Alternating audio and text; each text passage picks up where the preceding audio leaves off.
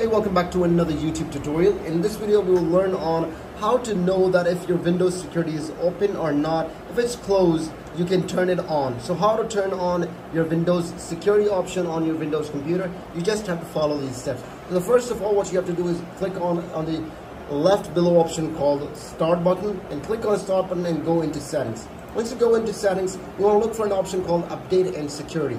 Click on Update and Security. On the left bar, you want to click on Windows and Security. Click on it. In here, you can see an option called Virus and Threat Protection. You want to click that.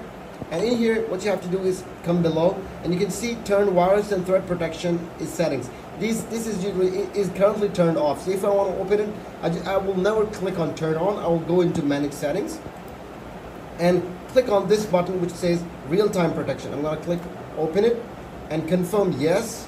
And again, open this iCloud, open Automatic Sample Protection and Temper Protection as well. So this way I'll open up all the protection that is protecting my PC. So if you want to do that and you have learned something from this video, make sure to leave a comment below, subscribe to this channel. We'll see you in another video. Keep visiting Tigez Schooling.